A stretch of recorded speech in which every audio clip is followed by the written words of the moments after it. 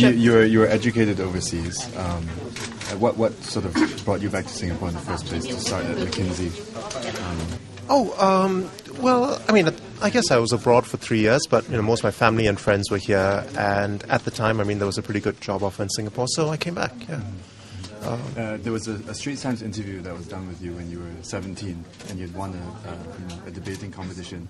And wow. There was a line that said you wanted to be a lawyer like your father when you grew up, and that you'd want to be a member of parliament. Really? Yeah. So how early, what sort of made you want to get into politics at such an early age already to get you thinking about it?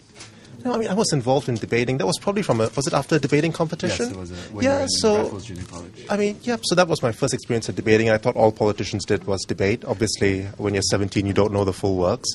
Mm-hmm. Then I was in university, I did more debating, that was also policy debating. Mm-hmm. But, I mean, once you start work, you just have no time. So, I just focused on work for a long time. And then when I had a bit more time, I came back into the party because of my interest in policy. Mm-hmm. But I think it was really the grassroots stuff that made the big difference for me, especially the MPS sessions and so on, because then, I guess that's where the rubber hits the road. Mm-hmm. So it's not just about, sitting in debating chambers and discussing policy. It's a lot more about actually meeting people, understanding the issues, mm-hmm. and solving it on your own in the first instance, before you think about policy issues. So if you were to get elected and a member of parliament, are you therefore, achieving this dream of yours that you had? It's a dream. I guess when you're 17, your views are very rose-tinted. Now, I think, I guess with every passing day, you sort of feel the big weight of responsibility on you. It's a little bit scary at times, but yeah, I guess I see it as a lot of hard work now more than anything else. Dream, I don't know. It's I guess when it becomes reality, you suddenly realize that there's a lot to do. As an elite, how do you think you can reach out to the masses? Whoa, I'm an elite? First time I'm hearing that. And especially to the lower income group. How can you reach out to them? I mean, to be honest, one of the places I helped with Chong Pang, I think the demographic there, you see a lot of 2-room, 3-room flats, so you meet a lot of poorer people. And I think at MPS, most of the people you meet are actually, the people who are struggling with the most basic issues. And I've never had an issue, I think, understanding them and trying to help them as well. I mean, even when I was helping at Admiralty, I think that's a slightly better off ward because, a lot of 4-room flats and above. But there are 2 rental blocks that have opened there. So you see a lot of, issues, people with, young people with 4 or 5 children, no jobs, can't make ends meet. And, I think at the end of the day, they have problems, and if you apply your mind to it, you can help them with it. And when you do, I think they appreciate it. But there are some older generation, they will think that you're really up there. You don't really understand my problems. So how are you going to reach out to them? I've met a lot of older people actually at MPS sessions and so on. And sometimes it's a bit difficult because I don't speak Malay, I don't speak Chinese. But the other grassroots volunteers around, they help translate. And I've actually not had very much, I think, difficulty connecting with them, understanding their issues. Because even my own family, I think, like my grandparents, my grandmothers didn't have a lot of education, so, a lot of them, they spoke Malayalam at home. My parents were better educated, so, I could speak English at home with them. So I guess in that sense, I'm, almost comfortable being uncomfortable in that way. You may not speak the exact same language, but you can still connect. I mean, as long as there are other people there who can help you. What is your greatest regret in life? To be honest, I mean, as a general rule, I don't dwell on regrets. I mean, I think you make mistakes, you have your ups and downs, but I think the important thing for me is I've learned from every one of them.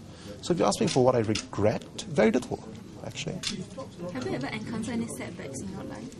Yeah, I mean, some very early on. I think when I was in secondary 2, that's when, we first got a computer at home. And before then, I used to cruise through school. I didn't work very hard, but I still got by okay. But then I got addicted to computer games, and I think I finished close to the bottom of my class in Sec 2, was pushed to the bottom class. I'm like, oh my goodness, whole life is gone. That's the end of my future. But then you realize, I just gave up computer games after that and then focused on my work, and things turned around. And every now and then, I guess, you take a few knocks, but, you pick yourself up again. Vikram, you're an up-and-coming lawyer in a big international firm. Why go into politics now? Why not focus on your career first and then join politics later? Yeah, well, I mean, to be honest, I started helping out at the grassroots level, not with any expectation that I would wind up here. And you go for a few tea sessions and all that, but even then, it never sort of hit my mind that this was actually going to happen. So I would say, eventually when the question was asked, it was not an easy decision for me because, it's not just your own life, but also, you don't know whether you can live the rest of your life normally. You don't want your friends to get dragged into it, your family, and so on. So it wasn't an easy decision. And I'm still going into it with, a little bit of nervousness. But, we'll see how it goes, I guess. Vikram, your fellow candidate, Ms. Tin, online and in some circles, she's been criticized for lacking political maturity. And you're not exactly as young as her. How do you address these issues in terms of your age and experience? Well, I think you can never have too much experience. I'd be much happier if I had 10 years, 20 years of experience. But I guess we all have to start somewhere, and I'm going to give it the best bash I have. How do you feel about some of the remarks that have been made about lack of experience? Well, I've known Pei Ling reasonably well, and I've worked with her on a couple of things, including Wifey Me. I think she's actually quite mature for her age. I'm not sure what the full extent of attacks are, but I've heard some of it has been, fairly crass, and they've pretty much dug up personal information, chucked it out, put whatever spin on it. But knowing her personally, I think she should be able to carry on the job. She's worked extremely hard. She's very organized. She gets people together. She gets things done. So yeah, I've got no issues with that. So what do you think your strengths and weaknesses are? And if you are elected, what's the first thing that you want to do for the residents? I think for me, the first thing I will do is try to understand the residents wherever I'm deployed. And that's one of the things I've learned from both the MPs I've worked with, because I think every ward is different. Within each ward, every neighborhood is different. Every block has its own issues. So I think really understanding the ground, the nuts and bolts, is one of the first things you do. And there's no easy way to do that. You've got to walk the blocks, you've got to meet the residents, understand the issues, then you've got to mobilize the right people to deal with it. So I think the first few years will be a lot of very hard work, and that's part of the reason, I guess, for the nervousness. It's because, there's really no shortcut. And then there are a lot of, you've got to work with the grassroots leaders, you've got to, work with the other community leaders, if there are any religious organizations, you've got to work with them too. So, yeah, there's a lot of nuts and bolts to get sorted, I guess. So what are your strengths and weaknesses that you think? That's a tough question. I think my strengths are that I'm quite, if I have a job to do, I will do my best to get it done. I think I'm okay at working with people and getting people together to do things. I think my biggest weakness will probably be, I wish I could speak a lot more languages. Particularly I wish I could speak Chinese, dialect, Malay, because, I realize there are a lot of residents who speak different languages. I'll try to overcome that by, hopefully having the right supporters with me and, the right friends. Who do you admire most out of the foreign politicians that you know? Oh, foreign politicians. That's a tough one. I think I was growing up in the 80s, so probably the politician with the biggest impact on me was probably Ronald Reagan. And that's even now, when I look back and, look back a lot of his speeches and so on. Because a lot of the things he did, I think, in the U.S. were actually quite remarkable for the time. Care to okay. Well, one of the things he did, I guess, before he came into office, the U.S. was going through, I think, a period of high unemployment and high inflation. I think one of the first things he did was, turn the economy around.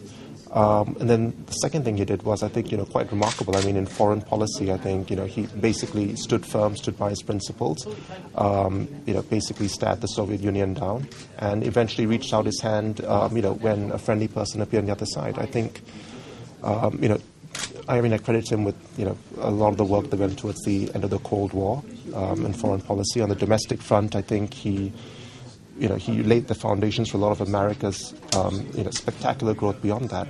But at the same time, he was also a person who was very much grounded in the day-to-day concerns. A lot of people say that he's the man who broke the unions, but he actually started out in a union. He was in the Screen Actors Union. So in that sense, he also, I think, understood the needs of workers. I think one of the biggest things he did was, he cut back on a lot of the bureaucracy, a lot of the unnecessary inefficiency, red tape, and so on, reduced taxes substantially so people had the opportunities to, work and keep their income. So, yeah, foreign politicians, I think he's one of those I put high up there. You like to debate, and have you ever debated any of the Singapore policies with your friends? All the time. For the past 3 years, yes. Sorry? Most passionate because all the debates? Well, okay. I think there are many kinds of debaters. There's some debaters who, believe strongly in issues, go out there, beat the table, and argue for it. I think as a debater, and this is why I think I related all the skepticism, I'm one of those who actually... I think when I became a debater, a lot of my views actually became a lot less strong because, as a debater, you don't know which side you're going to argue. You have to be ready to argue both sides. So in that sense, I think I became a lot more balanced in my debating. And, the extreme passion was probably tapered down a lot because, you realize there's always another side to the question. And that's why I guess although a lot of my views are, probably in line with PAP, I also understand where a lot of people on the other side are coming from. And a lot of people who, are pretty good friends of mine who disagree with a lot of the policies of PAP, and, they challenge me on it. But because I think their heart is in the right place, I don't hold it against them personally, and, I just explain, where I disagree with them. What do you make of the quality of debate in Parliament? Actually, I think a lot of good questions are asked, and, the trouble is, I think not a lot of publicity is given to it because, you don't get a lot of the aggression and soap opera and all that you may get in some other places because, I think people are actually asking questions on the specific policies. But I think if you pay attention to the arguments, there are actually a lot of very good questions asked on policies. And I think the reason for that is because, if you actually work with the MPs on the ground, one of the things people say about Singapore is there's no separation of powers, but I think when you work with the MPs, you actually see the separation very clearly. The MP is like an advocate for the residents, you understand the case, and quite often the people that you're making the case out to are, different government agencies and so on. So I think a lot of the MPs are forced to become very sensitive to the issues people have with policies, and that's what they raise in Parliament. So, it may not be as sensational as, discrediting, the ministers and calling them names and so on, but I think they do raise all the ground issues quite directly.